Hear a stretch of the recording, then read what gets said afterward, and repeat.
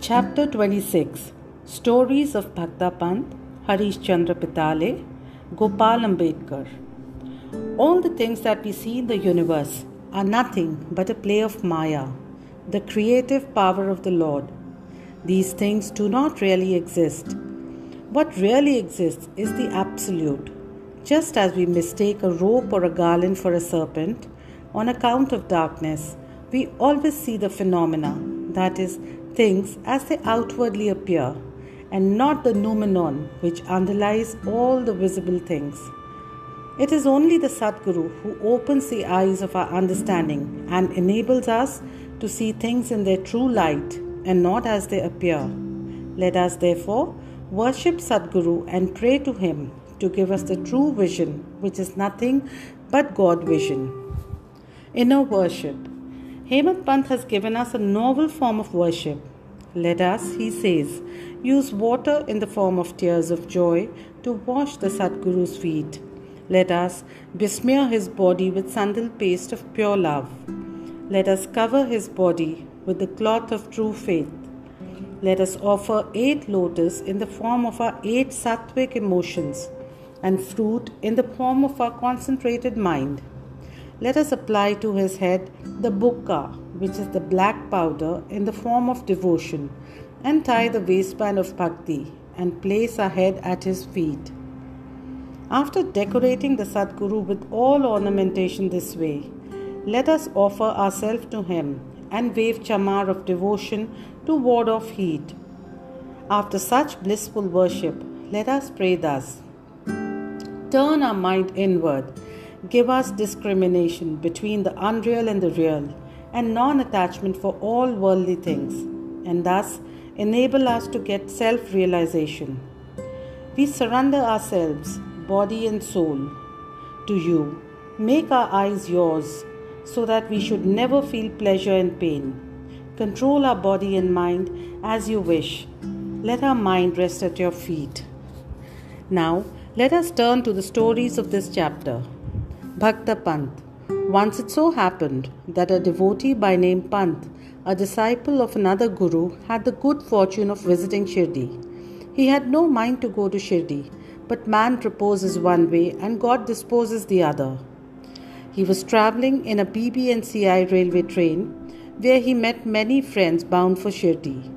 They all asked him to accompany them and he could not say no. They alighted at Mumbai while Panth got down at Virar. There he took the permission of his guru for the Shirdi trip and after arranging for the expenses, left with the party for Shirdi. They all reached the place in the morning and went to the masjid at about 11 a.m. On seeing the concourse of the devotees assembled for Baba's worship, they were all pleased, but Panth suddenly got a fit and felt senseless. They were all frightened. Still, they tried their best to revive his senses. With Baba's grace, after sprinkling water over his head, he regained his consciousness and sat upright, as if he was just awakened from sleep.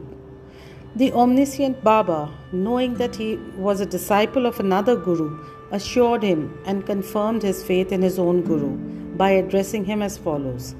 Come what may, leave not but stick to your own bolster, and even remain steady with him. Panth at once knew the significance of this remark, and thus he was reminded of his guru. The kindness of Baba he never forgot in his life. Harish Chandra Pitale. There was a gentleman by the name Harish Chandra Pitale in Mumbai. He had a son who suffered from epilepsy.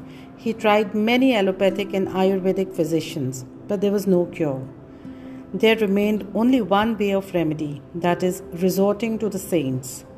It has been stated in chapter 14 that Das Kanu, by his inimitable and splendid kirtans, spread the fame of Sai Baba in Mumbai Presidency. Mr. Pitale heard some of these kirtans in 1910 and learned from the kirtans and others that Baba, with his touch and mere glance, cured many incurable diseases. Then a desire arose in his mind to see Sai Baba. Making all preparations and taking offerings and fruit baskets, Mr. Pitale came to Shirdi with his wife and children. He then went to the masjid with them. prostrated before Baba and placed his sick son at Baba's feet. No sooner did Baba see the child than an untoward thing happened. The son immediately revolved his eyes and fell down senseless. His mouth began to throw foam, and his whole body began to perspire profusely, and it seemed as if he was breathing his last. Seeing this, the parents became very nervous and upset. The boy used to get such fits very often, but this fit seemed to persist long. Tears began to flow ceaselessly from the mother's eyes, and she began to wail that her condition was like that of a person who, being afraid of the robbers, ran into a house which collapsed on him, or like a cow, fearing a tiger, ran into the hands of a butcher, or like a traveler who, being tormented by the heat of the sun, went to take refuge under a tree which fell upon him, or like a devout person going for worship into a temple which collapsed upon him. Baba comforted her, saying, "Do not wail like this. Wait a bit. Have patience. Take the boy to your lodgings. He will come to his senses within half an hour." They did as directed by Baba and found that his words came true. As soon as he was taken into the Vada, the boy recovered, and all the Pitale family and others were very happy, and all their doubts disappeared. Then Mr. Pitale went with his wife to see Baba and prostrated himself before him very humbly and respectfully, and sat shampooing his legs and mentally thanking Baba for his kind help. Baba then smilingly said, "Have not all your thoughts, doubts and apprehensions calmed down now? Hari will protect him, who has got faith and patience." Mr. Pitale was a rich and well-to-do gentleman. He distributed sweetmeats on a large scale and offered to Baba excellent fruits and pan. Mrs. Pitale was a very pious lady, simple, loving and faithful. She used to sit near the post, gazing at Baba with tears of joy flowing down from her eyes. Seeing her amicable and loving nature, Baba was much pleased with her. Like gods, saints are always dependent on their devotees, who surrender and worship them with their heart and soul. After passing some happy days in Baba's company, the Pitale family came to the masjid to take Baba's leave to depart. Baba gave them udi and blessings and called Mr. Pitale close to him and said, "Babu, I had given you ₹2 before. Now I give you ₹3. Keep these in your shrine for worship and you will be benefited." Mr. Pitale accepted these as prasad, prostrated himself again before Baba and prayed for his blessings. A thought arose in his mind that as this was the first visit to Shirdi, he could not understand what Baba meant when he said that he had given ₹2 previously. He was curious to have this mystery solved, but Baba kept silent. When Mr. Pitale returned to Mumbai, he narrated this to his old mother, all that had happened at Shirdi and the mystery about Baba's giving him ₹2 earlier.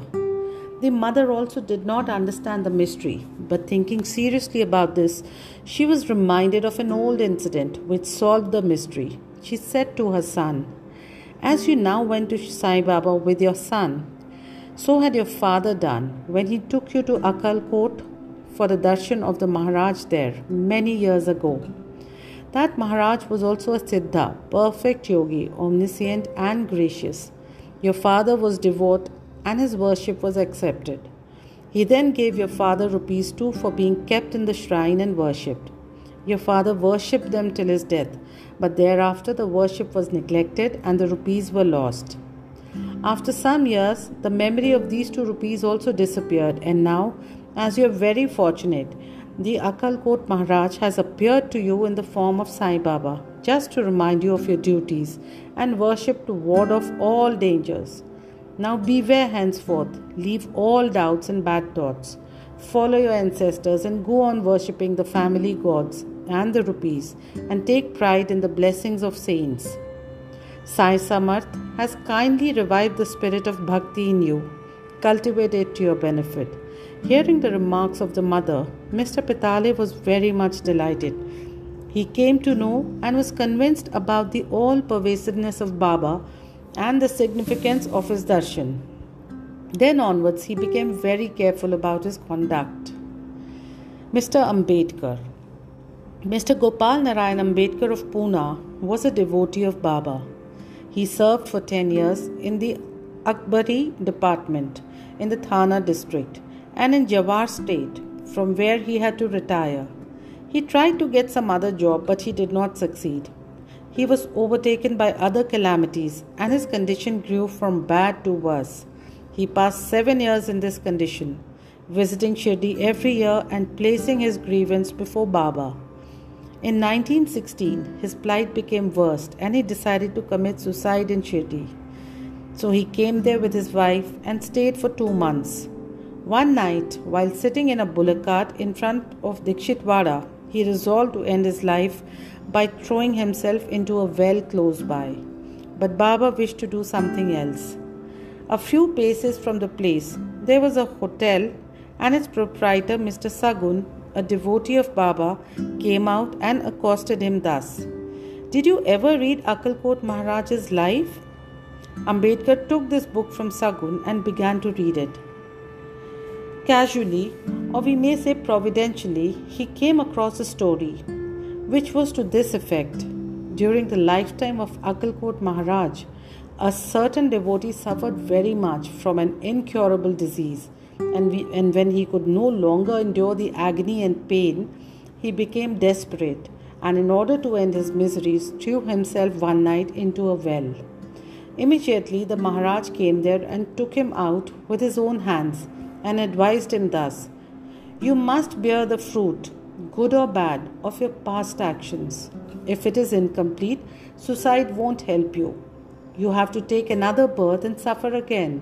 So instead of killing yourself, why not suffer for some time and finish up the fruit of your past deeds and be done with it once and for all?"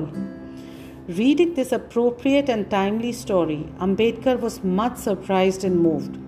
Had he not got Baba's hint through the story, he would have been no more. On seeing Baba's all-pervasiveness and benevolence, his faith in him was confirmed and he became a staunch devotee. His father was a devotee of Akkalkot Maharaj, and Sai Baba wanted him to walk in his father's footsteps and continue his devotion to him. He then got Sai Baba's blessings and his prospects began to improve. He studied astrology and gained proficiency in it, and thereby improved this lot. He was able to earn sufficient money and passed his later life in ease and comfort.